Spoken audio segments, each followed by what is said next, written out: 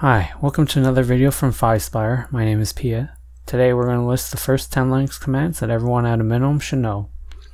These are not necessarily the commands you use the most day in and day out, but they're a good starting point for actually doing some useful things through the command line.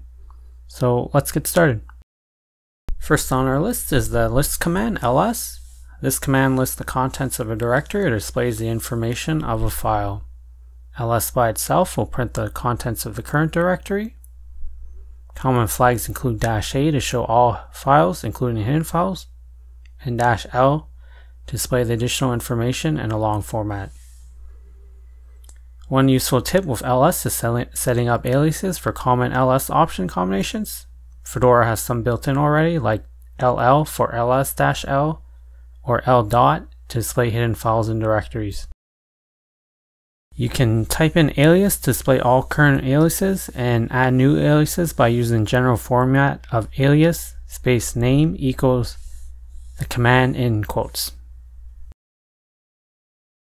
The one alias I always set up with ls is lsd, which displays contents with directories first in a long format and file sizes that are easy to read.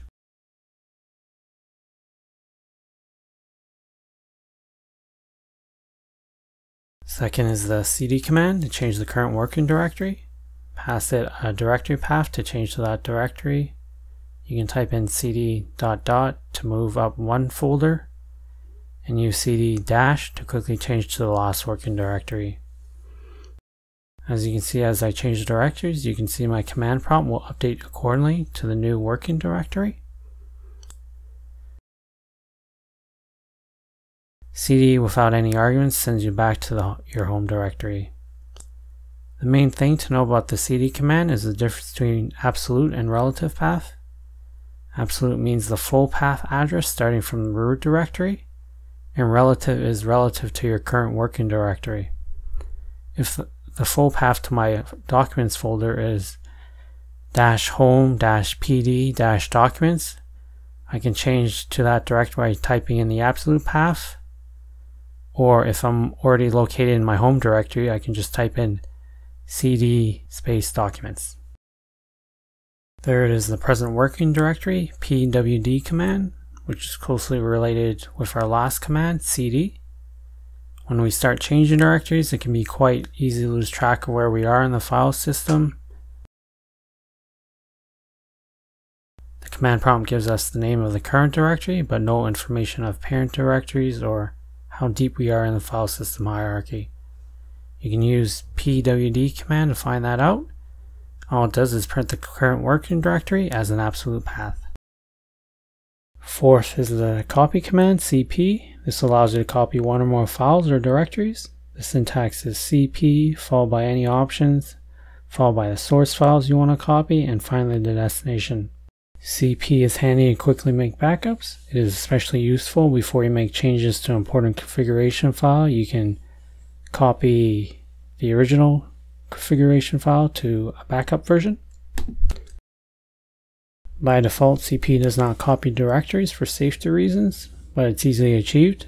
All you need to do is pass the -r option to copy recursively, meaning the directory and every file and subdirectory are also copied.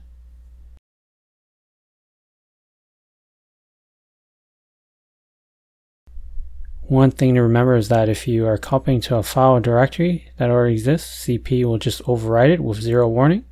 So be careful of accidentally overwriting any important files. Coming in at 5 is the move command, mv. It is essentially the same as the cp command. It uses the same syntax as cp, which is mv, then options, then source file, then finally destination. The move command is used for two things: moving files to different directories or renaming a file. If you're moving a file outside its current directory and want to keep the same file name, you can just end the command with the target directory without specifying a file name. Just like the cp command, you have to be careful of possibly overwriting existing files or directories because there will be no warning. Number 6 is the rm command. It is used to delete files or directories. When using RM, you have to be careful as deleting files through the command line will not place them in your trash folder. So you won't be able to undo the deletion if you ever feel like changing your mind. So be careful. Using remove on files that are write protected will prompt a confirmation message asking if you're sure.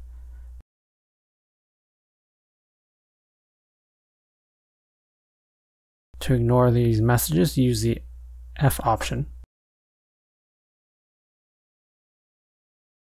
RM by default does not work on directories. If you try to, a message cannot remove such directory will display. You need to include the recursive option, -R. You can also combine the -R with the force flag to ignore write protected messages.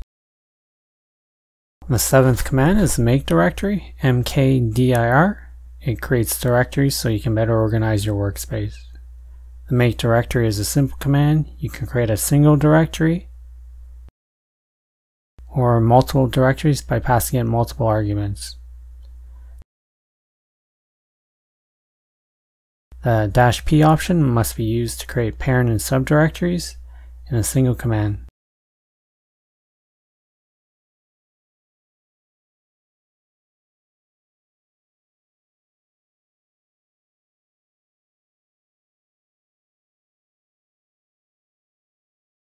Coming at 8 is the substitute user su command and its close relative sudo. Su officially stands for substitute user, but I think switch user better describes the command. Using su allows you to switch to another user as long as you know that user's password.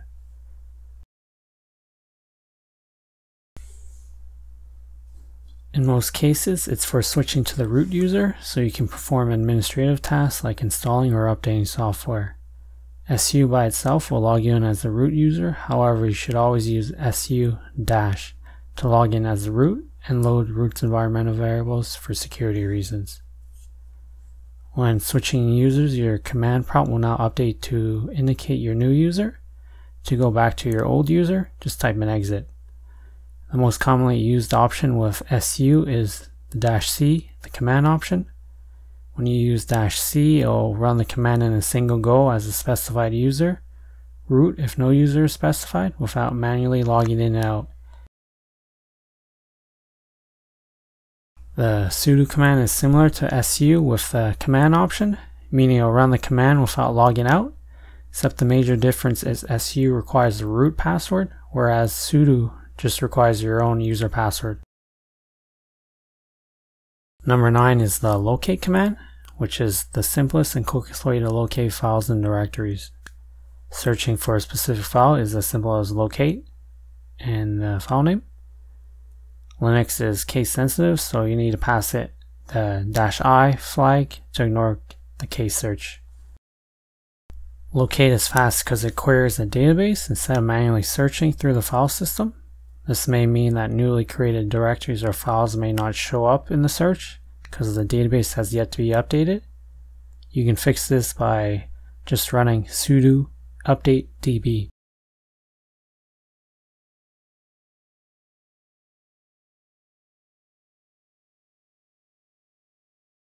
And finally, number 10 on our list is the man command. It allows us to read help files on many things, including command documentation. Many commands will usually have a --help option built in that will print help text. However, if you need more help and don't want or can't use Google, try reading the command's man pages. You just type in the man and the command name.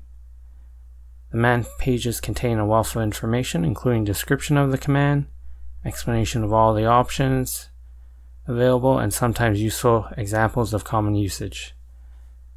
Navigating man pages is also quite simple. Use directional keys for up and down, or Control F to page forward, or Control V to page backwards. To exit documentation, just hit Q to quit. That concludes what I think make up a good list for your first 10 commands. They roughly fall into navigation with change directory, list, and present working directory. Manipulating files and directories with copy, move, remove, and make directory. Then some important miscellaneous commands, substitute user and sudo to switch users and execute commands as different user, locate to find files, and man for getting additional help. Let me know what you think by posting your comments, and don't forget to like the video and subscribe to the channel.